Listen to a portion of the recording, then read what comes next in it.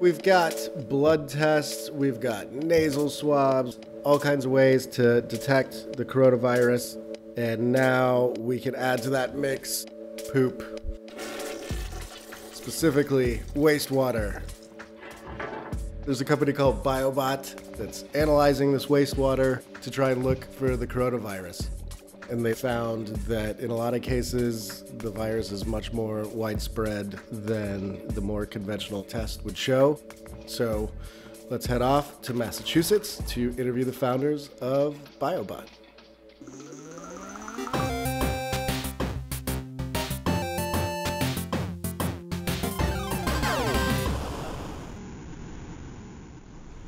Would you two mind introducing yourselves? Maybe Mariana first. My name is Mariana Matus. I am co-founder and CEO of BioBot Analytics. My name is Nusha Gailey, and I am co-founder and president at BioBot Analytics. Your company, the two of you have come up with a pretty unique way to look at coronavirus. I mean, you're talking about sewage coming from different parts of the country, right? Correct. We can detect the virus in wastewater because people who are infected shed the virus in stool, and it makes its way into the wastewater infrastructure.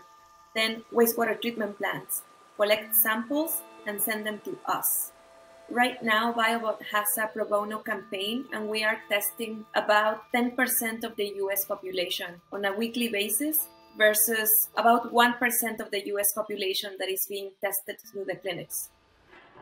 And the results that you've already seen are pretty striking. Yeah, our first results were gathered from a large metropolitan region in Massachusetts. And on the day that the samples were collected, there were about 450 confirmed clinical cases in that community. And what we were able to see via sewage testing is that there were up to 100,000 people infected with coronavirus in that catchment area. So just dramatically more than what the regular tests were showing. Yeah, exactly. There's actually a large asymptomatic population, likely, or individuals who have very mild symptoms. And so they're not seeking out testing. However, they're captured and represented in sewage data. And so we're seeing them in our tests.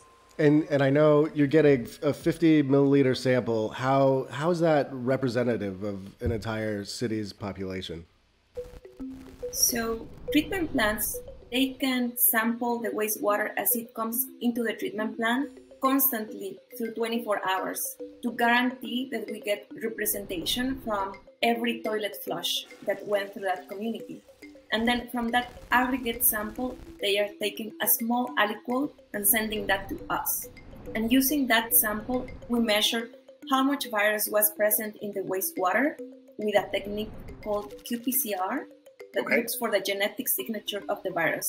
Okay, and you'd already had this company up and running to kind of look for other diseases in wastewater already? Correct. We originally were working with the opioid epidemic, measuring the concentration of different types of prescription opioids in wastewater to create better programs. It's not the most glamorous job, maybe. What drew you to this field? I really grew up with hardship. So I've always been passionate about creating technologies that help with equity and bringing better resources to people who need it. And the beauty of looking at wastewater as a diagnostic is that everybody has a voice in the sewer. You don't need to have the money to go to the doctor. You don't need to have medical insurance. As long as your house is connected to the wastewater, your information is counted, and we can bring that to create better programming. What's your vision for how this plays out over the coming years? Yeah, our vision is that one day this technology will be basic infrastructure for every city and town worldwide. So we will be constantly screening our populations for new outbreaks of the novel coronavirus. And in this next week, 2 weeks, 3 weeks, I mean, there's just going to be more and more data coming out, obviously, from the work you're doing. All of the facilities that we're working with really believe that weekly testing is very important.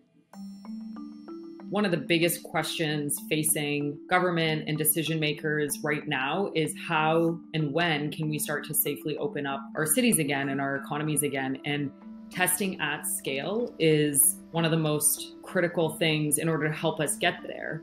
And we're not going to be able to test every single individual. That's just not realistic. And so this type of testing can really be helpful in making these types of decisions of scaling back quarantine style measures or social distancing. And so all of the facilities that we're working with are sending us weekly samples. We're giving weekly data back to them. And yeah, we're excited to see how that progresses.